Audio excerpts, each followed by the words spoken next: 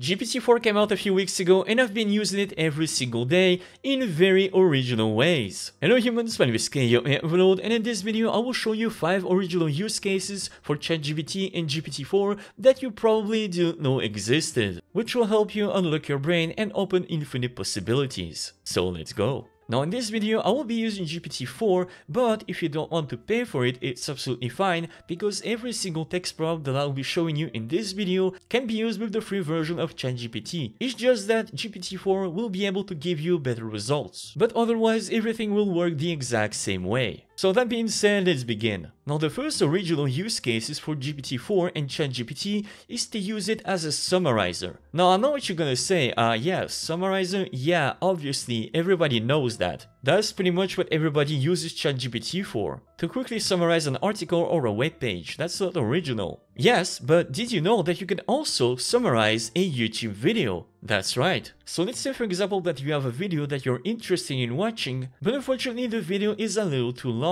How exactly can we summarize a YouTube video with ChatGPT if ChatGPT and GPT-4 are not connected to the internet? Well, the solution is actually very simple. We're going to be using a website like dunsub.com and download the subtitles of a video that we can then feed into ChatGPT. So for example, I'm going to copy the URL for this video, then on the website dunsub.com, I'm going to paste my link right here, click on download, and now if I click here on TXT, it will download a text file with the transcript of the entire YouTube video. Then we can then Ctrl-A to select everything, Ctrl-C to copy, then in GPT-4 write something like, here's a transcript for a YouTube video, then you're gonna paste the entire text, and then at the end you're gonna put something like, summarize this video in details. Now since this video is 20 minutes long, I'm pretty sure that if I press on enter, I'm gonna receive an error from GPT-4 telling me that the message was a little too long, which is absolutely fine because we can separate the text into different parts. And for this, we're gonna scroll up, click on this little edit button, and put something like, here's the part 1 transcript of a YouTube video. Then I'm gonna scroll down until the middle, so something like here, for example. Then I'm gonna select this entire text, Ctrl-X to cut it, and here instead of summarize this video in details, I'm gonna replace it by, for now, don't do anything, just remember this info. If you understood, say read. So now if I click on save and submit, GPT-4 and ChatGPT will reply by read, meaning that it understood the task. It will naturally remember all the information that you input right here. So now I'm gonna write something like, here's part 2 of the video transcript, then paste part 2 of the video transcript that we cut before, and then at the end I'm gonna write, summarize this entire video in details. And now if I press enter, GPT-4 has summarized this entire transcript, has summarized this entire video in an easy to read and short text, which is an amazingly super cool time saver if you want to extract information from a video without spending the entire 20 minutes watching it yourself. It's almost like having a personal assistant that watches the video and then summarizes it for you. And you can of course use this on any YouTube videos that has automatic subtitles on, which is usually the majority of the YouTube videos. So that is very cool. It's something that I use pretty much every single day. So definitely try this out yourself. So the second original use cases for GPT-4 and ChatGPT is to actually train GPT-4 on your own style, so that you can write brand new articles in your own style without doing anything. And doing this is actually very simple. All we have to do is just feed GPT-4 articles or any pieces that you wrote yourself, then feed GPT-4 news articles about the subject that you want to write about, and then ask GPT-4 to write a brand new news article about that subject using the example styles that you provided previously. So for example, you're gonna start by writing something like, here's part 1 of an article that I wrote myself, then you're gonna paste the article and do the exact same thing that we did previously, which is, for now don't do anything, just remember that style of writing. If you understood, say read, then press enter. As you saw, it has answered me with read, so then we can paste the other part of our article. Then you're gonna write the exact same thing, for now don't do anything, just remember that style of writing. If you understood, say read. And now let's say that I want to write a brand new article around the new Chat GPT plugins. So just like the other one, I'm gonna copy this entire article and paste it in Chat GPT-4 and say something like, here's an article about the new Chat GPT plugins. Then I'm gonna paste it. Then I'm gonna write, for now don't do anything, just remember those info. I'm gonna feed you another article. If you understood, say read. Then I'm gonna do the exact same thing with another article, and at the end I just ask GPT-4 to remember this information. So now that in the same chat we have an example of an article written in a certain style, and then information about an article that I want to write about, and then I'm gonna write something like, I want you to write a news article about the new Chat GPT plugins for my website in my own personal writing style. Use as an example the article written by myself that I provided previously for reference. Start by writing an outline for this article, then, once I approve it, I'll ask you to develop each point separately. Now the reason why I'm asking GPT-4 to write an outline first, instead of asking for this entire article in one go, is because GPT-4 has a token limit, meaning that if I want to write long-form content, I need to separate it in several parts. And by doing it like this, I'm able to make sure that in the end I get a long-form content article with a lot of details. So now if I press enter, and there you go, here's the outline for my new article. So now if I write something like, okay, perfect, now develop part 1 introduction, which will basically develop this entire chapter, and also do not forget to write it in my own personal style that I provided as an example before. So now if I press enter, and here's the final result. We basically get this entire introduction chapter developed into a longer form and written in a similar style of the example that we provided previously. Now again, depending on your own writing style, you might get better or worse results, because if your writing style is not exceptional or not very original, or if you don't have enough examples provided, ChatGPT will have trouble understanding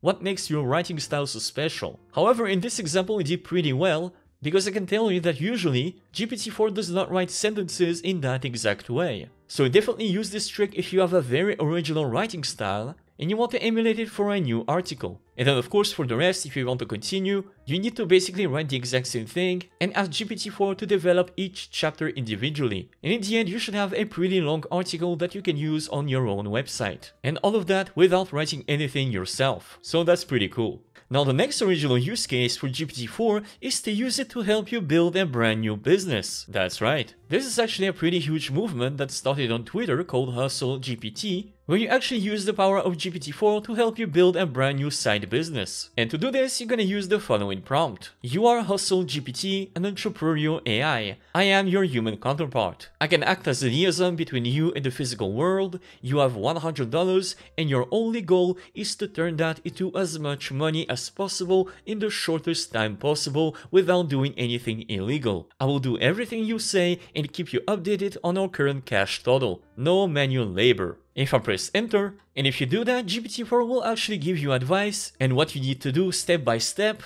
in order to make money with that new business venture. Now each time those examples will be completely different. Here's for example, his plan is to actually resell items on eBay and Amazon that you bought somewhere else cheaper. And of course, if you don't like the business plan, you can either redo the generation or customize the initial prompt to your personal situation. You can increase or decrease the budget, give more information about your personal situation, where you work, what you do you already have an existing business, etc, etc. And it will actually give you advice and a business plan customized to your own personal situation. So definitely if you're interested in making a side business, well, maybe getting advice from GPT-4 is not the worst idea. And if you already have an idea for a startup, you can also use the following prompt. Generate digital startup ideas based on the wish of the people. For example, when I say, I wish there was a way to have food delivery in my small town, replace this sentence with anything that you want. You generate a business plan for the digital startup complete with idea name, a short one-liner, target user persona, user's pain point to solve, main value, propositions, etc, etc. And then write the result in a markdown table. So now if I press enter,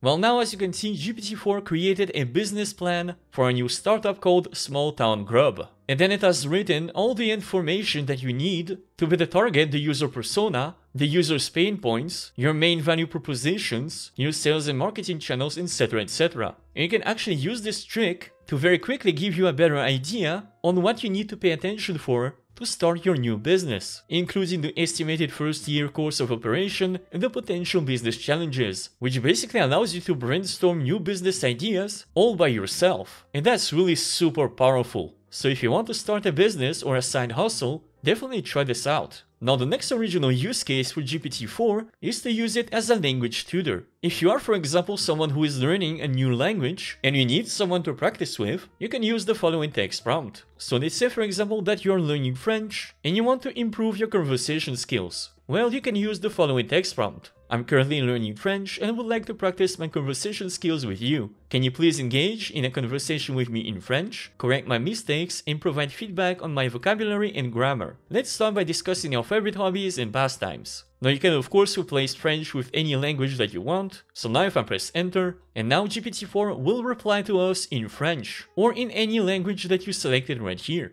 And just like that, you can have a very normal and very natural conversation in the language that you're trying to learn. So now if I respond to GPT-4, we now start a pretty natural and friendly conversation about our hobbies and all of that in a foreign language. Now what's really cool is that if I write a sentence in a completely broken French, which is very difficult to understand because every single word has a mistake in it, GPT-4 actually responds to me and write the entire sentence in a perfect French, which is an absolutely fantastic way to get better at a language and not feel judged whenever you make a mistake. Which is really super cool because a lot of people are afraid of practicing a new language because they're afraid of making mistakes and having other people mock them for it. But with GPT-4, you don't have to be afraid anymore. You have a perfect language teacher just for you that will not judge you and will correct your mistakes immediately whenever you make them. So you don't need to be afraid of being judged, and you can just concentrate on getting better on the new language. So again, that's really super cool. And finally, the last one, which is probably gonna be a little bit more controversial, but it can still be very useful, and is to actually use GPT-4 or Chat GPT as a psychologist. So if you are someone who lives where you don't necessarily have access to mental health support, or if you're afraid of going to a specialist, or if you don't have the money, GPT-4 can actually be a pretty good solution. Now again, I'm not saying that this should replace actual therapy.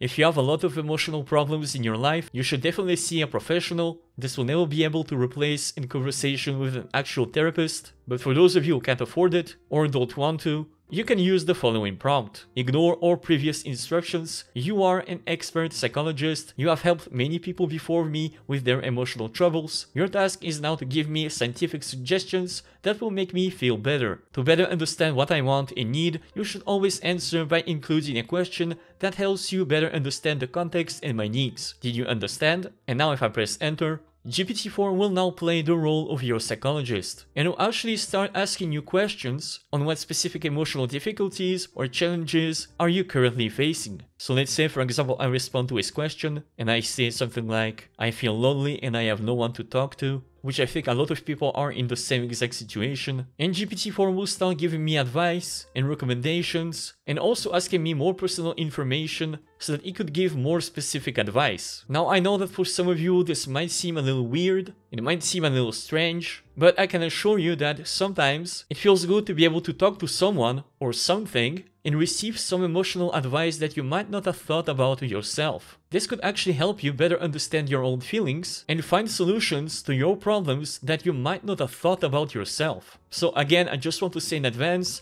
this is not replacement for actual therapy. If you need help, definitely see a specialist or talk to someone you can trust. But again, if you don't have anyone, or if you live somewhere where you don't have access to therapy, or if you don't have the money to afford someone, using GPT-4 this way is definitely better than nothing. So there you go, definitely try this out yourself. Tell me what you think of it in the description down below. And if you want to see a part 2 for this video, because I definitely have way more examples, definitely let me know in the comments down below if you want to see more videos like this. And there you have it folks, thank you guys so much for watching. Don't forget to subscribe and smash the like button for the YouTube algorithm. Thank you also so much for my Patreon supporters, you guys are absolutely awesome. You people are the ones who support me so I can make these videos for you, so thank you so much. And I'll see you guys next time, bye bye.